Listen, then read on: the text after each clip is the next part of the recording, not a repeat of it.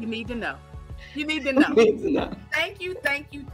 Welcome to the After Party, episode 24. We're about to get into it. Ma'am, you said something. You said for a later time that we could discuss. Your preference right now is New York, but that's not where you want to be. Just give us a brief little, I don't understand. What do you love about New York now? And what change do you want to make and why? Right. So New York is amazing. It's convenience everywhere. I got a 24-hour deli on the corner of my block. It's amazing. You come home from the club, 3 o'clock, 4 o'clock in the morning, go get you a sandwich. Wait a minute. You know why you coming from the club? Because you out here in these streets.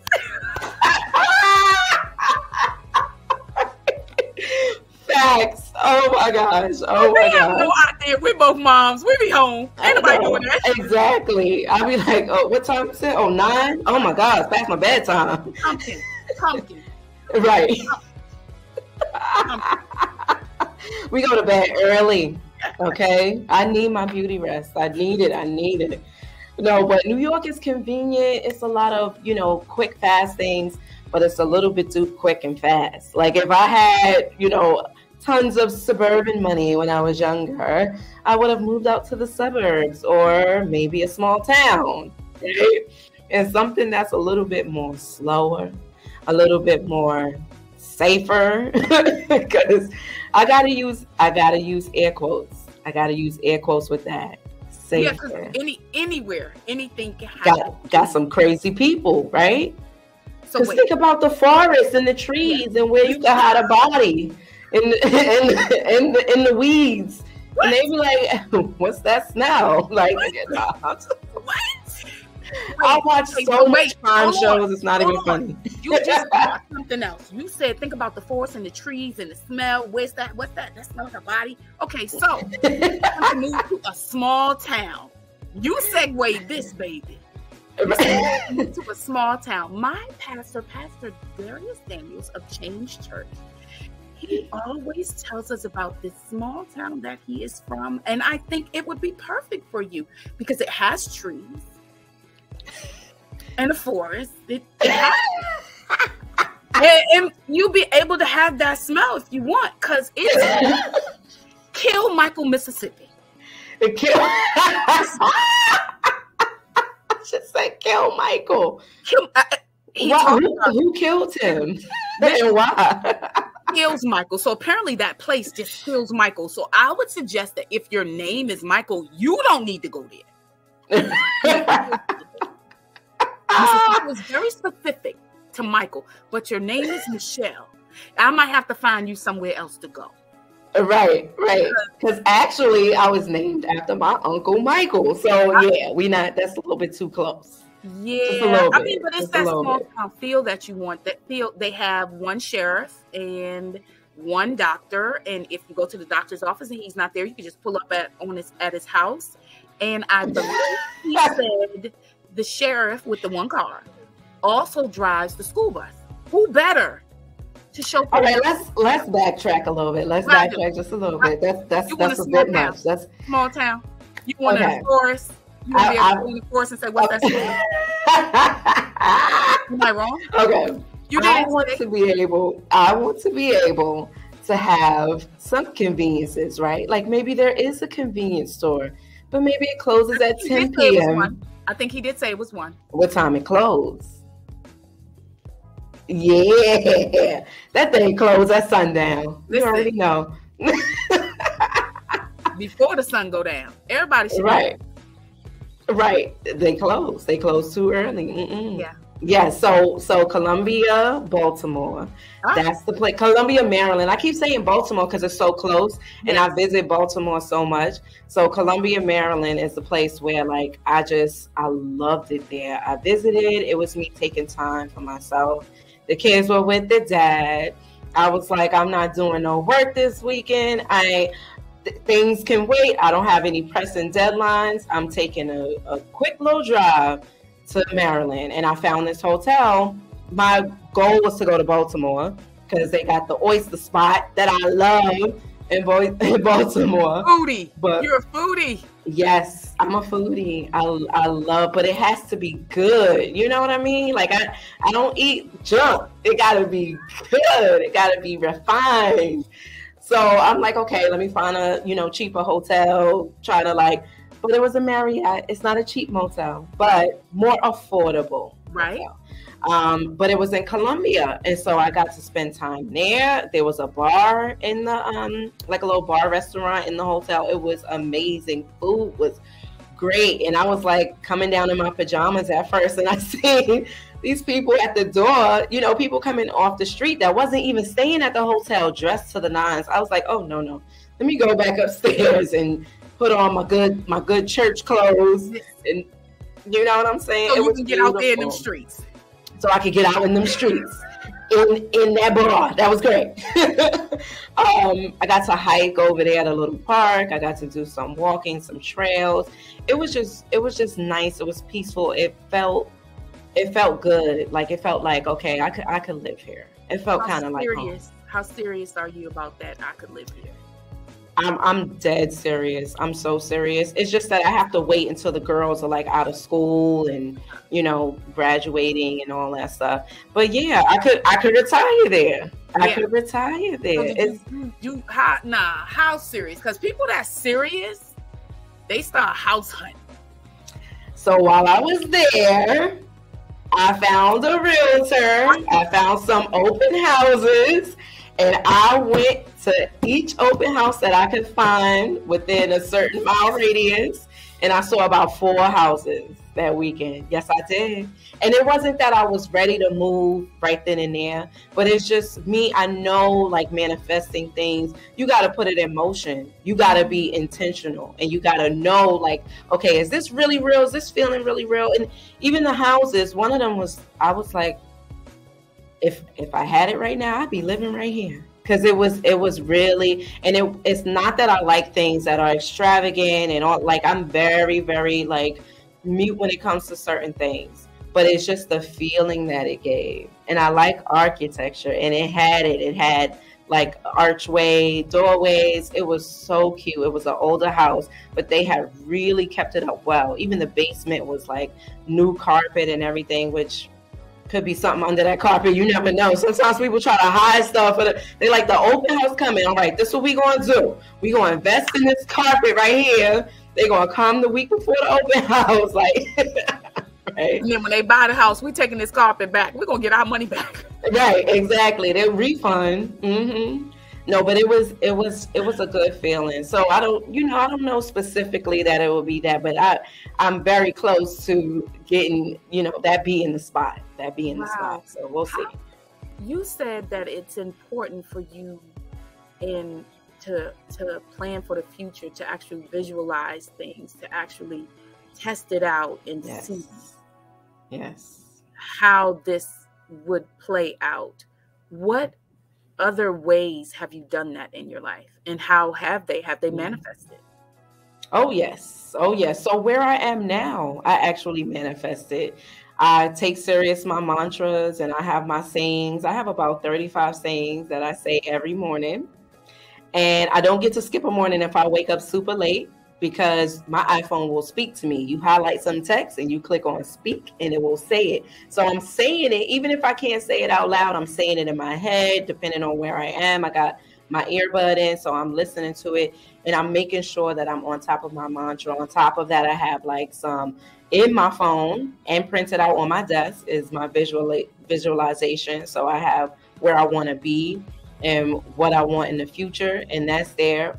When I plan my week out, I'm coming from a place of knowing what 10 years from now is going to look like, and I'm working backwards. And so I'm taking the steps day by day.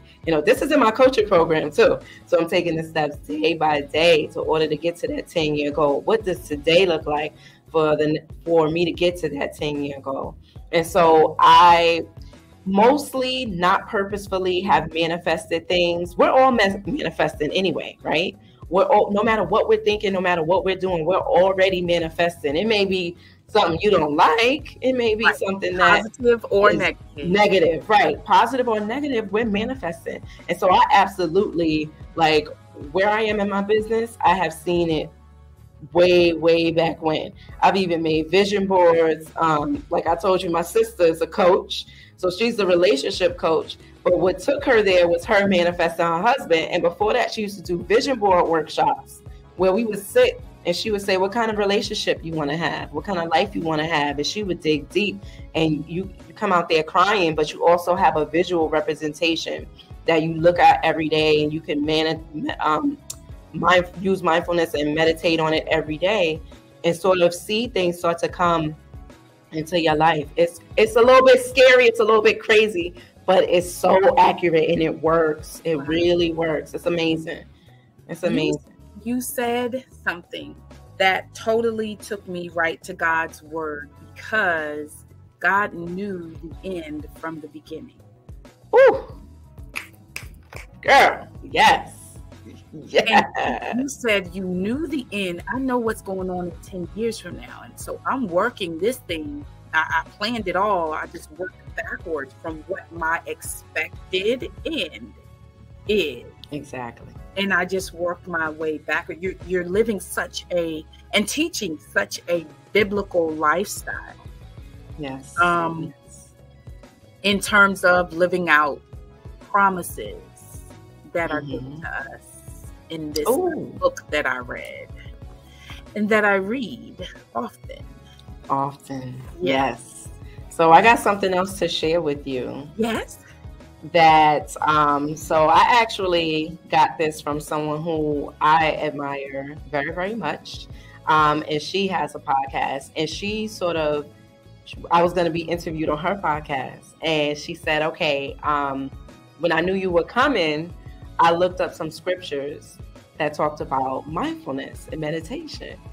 And so I wrote down these scriptures. I've read them. I'm not like the type of Bible person that knows scriptures by heart, but I'm in tune. I'm in touch, and I do read every day. Mm-hmm. So she gave me these, and I'll read them off to you, and they're not, the full meaning of them. They're not word for word, but they're like a little snippet meaning of them. Yeah. So Psalms 46:10, be still and know that I am God. That one right there, I was like, "Woo, girl!" There it's four of them, and then we have Roman. Wait. Let's unpack. Be still and know that. You can't do that. How you gonna do that?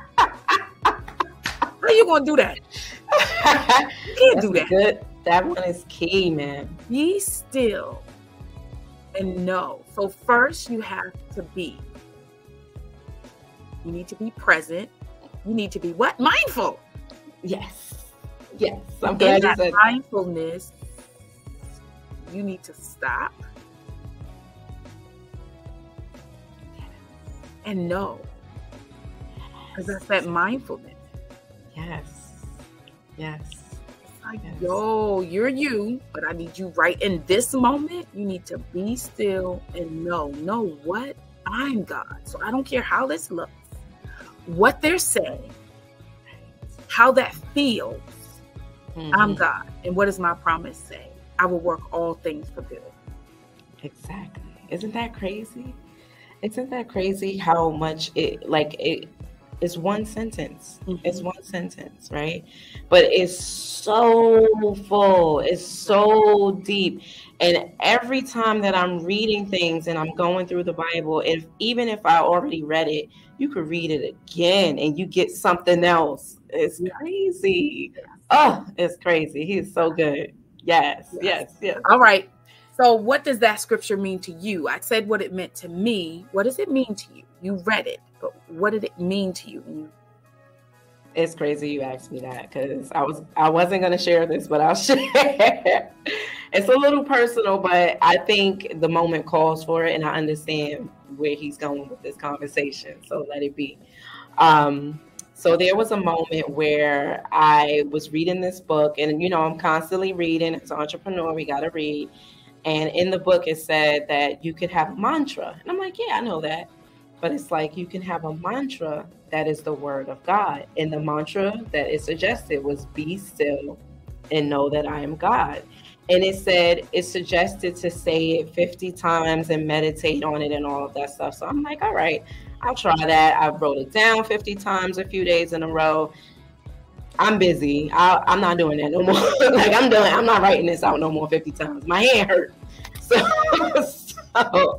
So a few days after I had stopped, not even a few days, maybe 2 days after I had stopped, something crazy happened in my business where I'm not even going to tell you what it is, but it looked like things were going south to the point where I was going to have to stop, period. No business. And so after going through that and I had to get a lawyer, it was insane. It was insane. I wasn't going to jail or nothing like that. It wasn't crazy like that. But it was like what happened was so specific that it was only God saying like, okay, let's put you through this because something's coming from it. And in the end, like this was last year. So in the end, now that this is closing up and everything, I could see the revelation from it. I could see that he was preparing me for something greater. So now when the next level of my business, I am fully ready because I done crossed all the T's, dotted the I's. I was like, this ain't gonna ever happen again. So when it happened and when I was going through it, it felt like the end of the world. It felt like this is crazy. I was like, where is this coming from? Like, who does this happen to? It was so specific. Like on Tuesday at 9:12 p.m., the girl with the glasses and the necklace on is going to cross the street, but she going to go over on this side. Like it was so just very specific. I was like, this had to be God. When it wrapped up, I'm like, that was God teaching me so that I could make sure I'm moving forward and operating in my highest value, operating with integrity, and I ain't making no silly mistakes.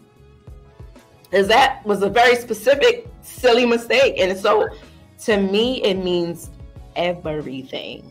It means to trust in him. It means to go down into the nitty gritty, be out there in them streets, okay? Be in the streets and still come above what you've been through and take from what you learn out that lesson. And I wish I could tell you all the details, but I can't. I just can't. But imagine the worst thing you have ever been through, the lowest of the low. There is a lesson to be learned. There is progress to be made. And that's what that means to me. That's what that means. He got you. No matter what, he got you.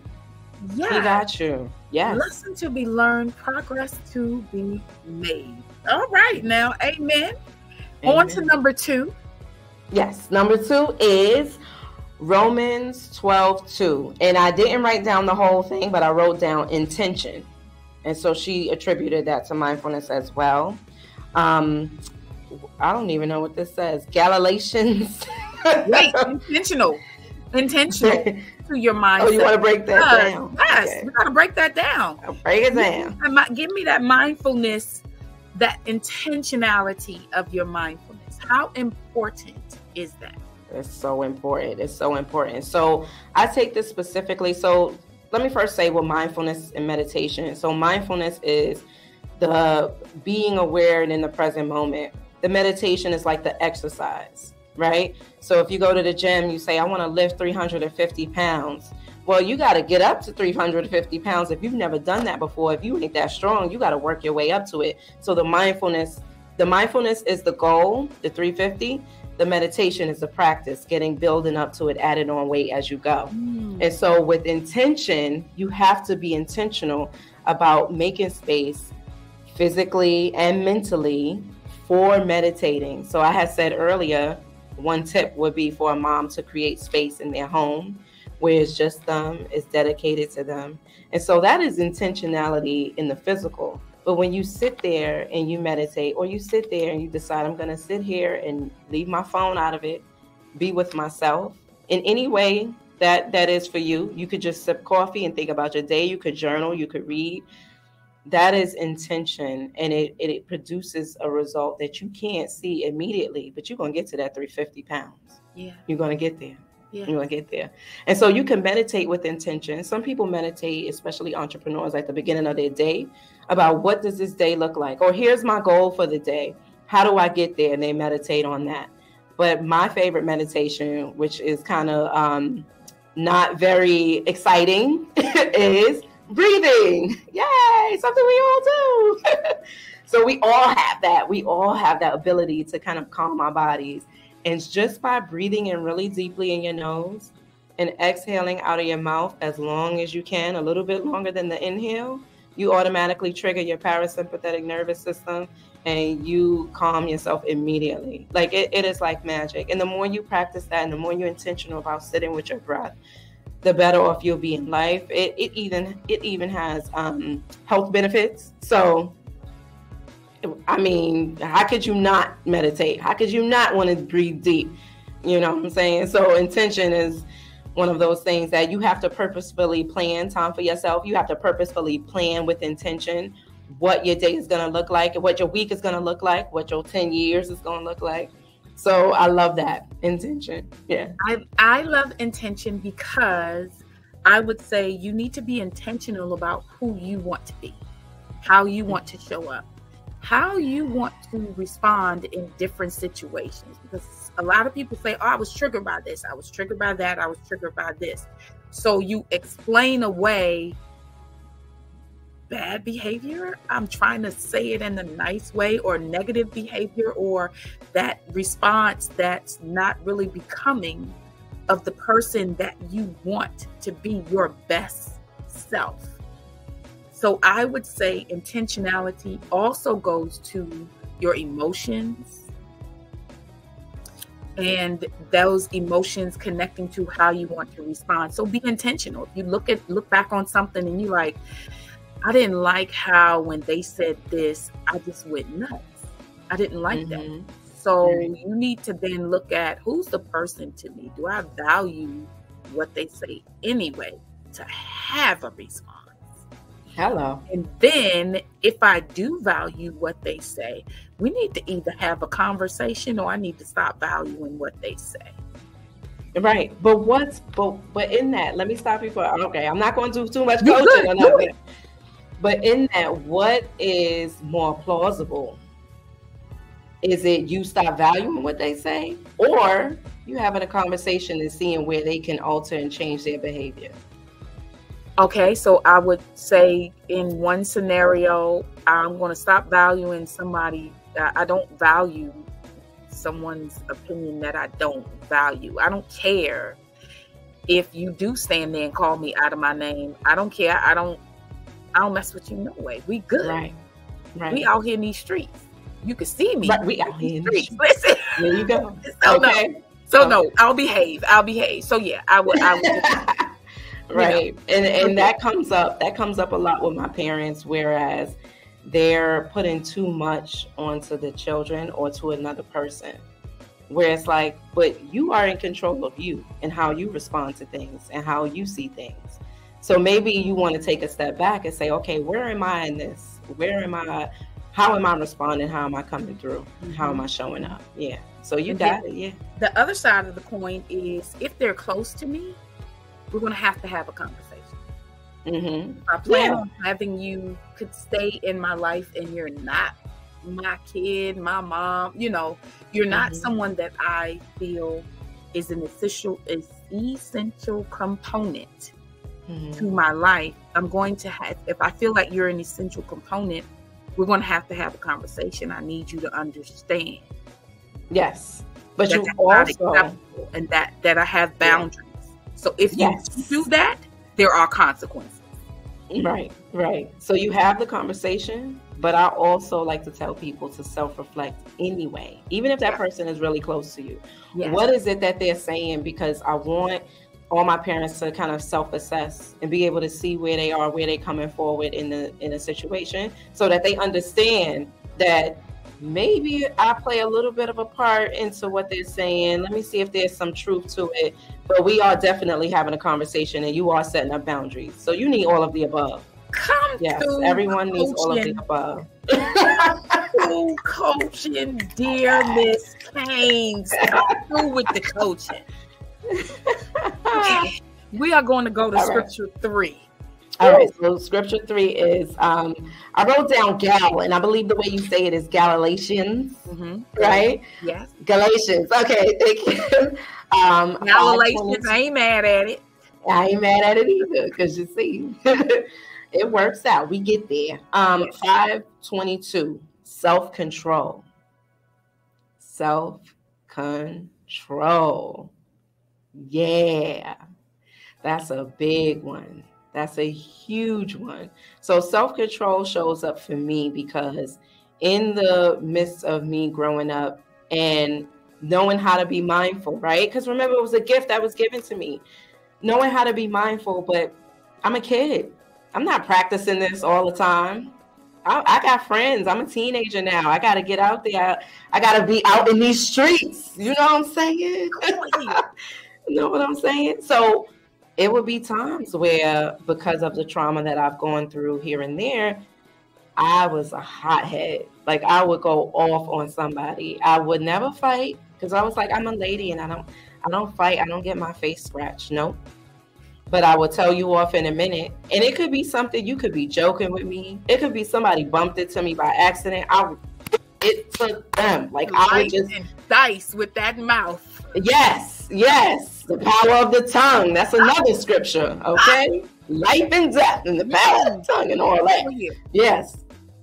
So mindfulness has got me to the place where when I did, partake in it and was able to like bring things full circle, self-control was the first thing that I noticed I had.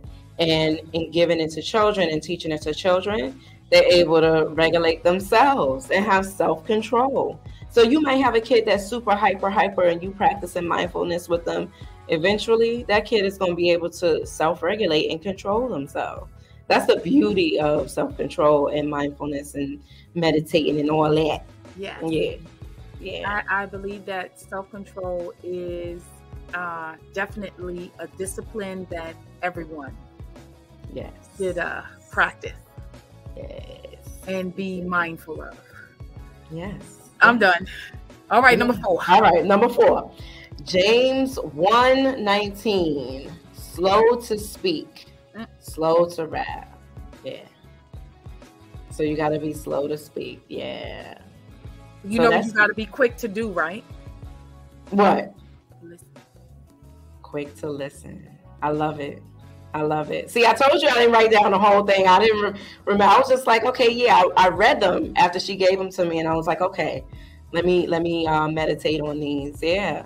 So those 4, I'm actually going to be passing on to my clients too, the ones that are believers, because I feel like it's so much that we do in our day to day, and that we go, even if you going forward and you like, okay, yes, Michelle, I want to meditate. I'm with it. Let's do this.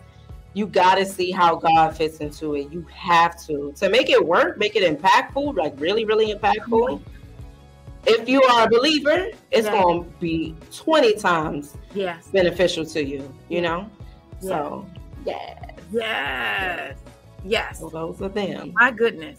Yes. Because talking, if you're saying you're trying to have a conversation and all you're doing is talking, that's not a conversation. Bingo. So I wanted to get into something that you said earlier as well. You just reminded me of parents being able to be vulnerable and actively listen to their children. That kind of ties into all of these scriptures, especially the last one.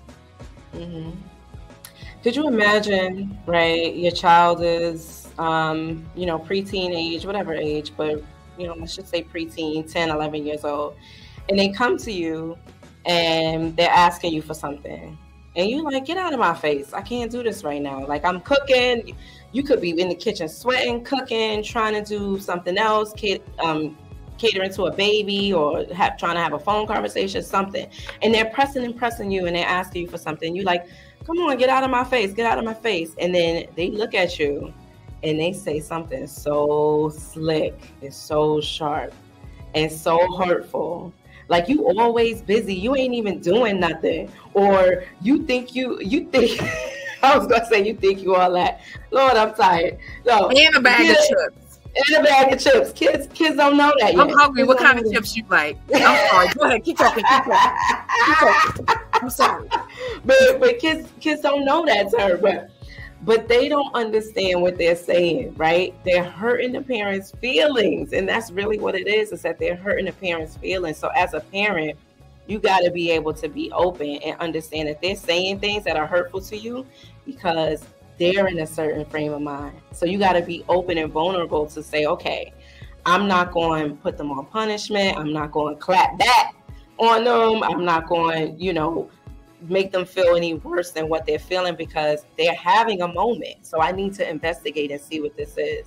So it takes a strong-minded, aware parent to be able to do that. You have to be vulnerable. You have to be able to listen and hear in the things that they don't say, right? So when they say something that's rude or it triggers you, it's what they're not saying. They're not saying I'm hurt or I love you or I want more time with you or please come play with me. Like they don't know how to communicate that. So sometimes, a lot of times it comes out as, okay, I'm going to do what get mom's attention. And so if mom is in my face yelling at me, she's close to me. I feel her presence. Yes, even though I pissed her off, got all the feel that presence. I got all the focus, all the attention on me right now. I'm gonna keep doing that. I'm gonna keep kicking her and running away. That's crazy. Yeah, I've seen kids do that. I've seen it all. I was out there in them streets and I seen it. I've seen. Don't do me like that. Don't do me like that. Yeah. You said something. You said, and it triggered in me. Sorry, I'm not sure what just got caught in my throat. I can't be laughing with you all hard like that. I'm sorry. So yes, keep my streets to myself. Okay, we're gonna keep our pearls straight. We're gonna be good. Here we go. Okay, so kids say things. Sorry. Let me get Take your time. Here. Take your time. Kids do say things, and I don't think that everyone takes into account. They don't ask, where did you hear that? Because it may have been coming from you. They learned exactly from listening to your conversation. Or exactly. Remember that kids bully other kids. And it may be something that's being said to them at school, and they know how hurtful that thing said to them. So that's why they feel, I'm gonna make this statement. Yeah. So they get it from somewhere. It comes from somewhere. And a lot of the times it comes from the parent. And so just like what you say, they absorb and they'll say it back to you. You did the same thing to your parents, right? So what is that? Why is that? So you have to go back in your past and see what happened and what you're still carrying. There's a test for that. You could go online and you could take this test, and it kind of like points towards certain things, and it gives you insight onto what may be going on with you. You know what I mean? So we have to do the work on ourselves in order to show up for them, in order to be vulnerable for them, in order to actively listen to what they're saying, what they're not saying. You got to work on yourself, because it's going to be two burdens. It's going to be a burden on you if you're not fully prepared. You can't hang. It's going to be a burden for you, but then it's like, what are you teaching your kids when they get older? Exactly. And then you're looking at them like, don't treat my grandkids like that. And they're looking at you like, what are you talking about? Right. And they're going to look at you like, what are you talking about? I'm doing them better than you did me. Because they think they're doing better, and they probably are doing a smidge better. But we are a product of our environment. So it's hard for us, but it can be done. It's hard for us to not do what our parents did to us, to our own children. It's hard, but it can be done. It can. Absolutely. Yeah, you're right. I feel like that's where the switch came between generations. It seems like one generation will say, everything my parents did with these things, I'm not doing those. So then we lose valuable things.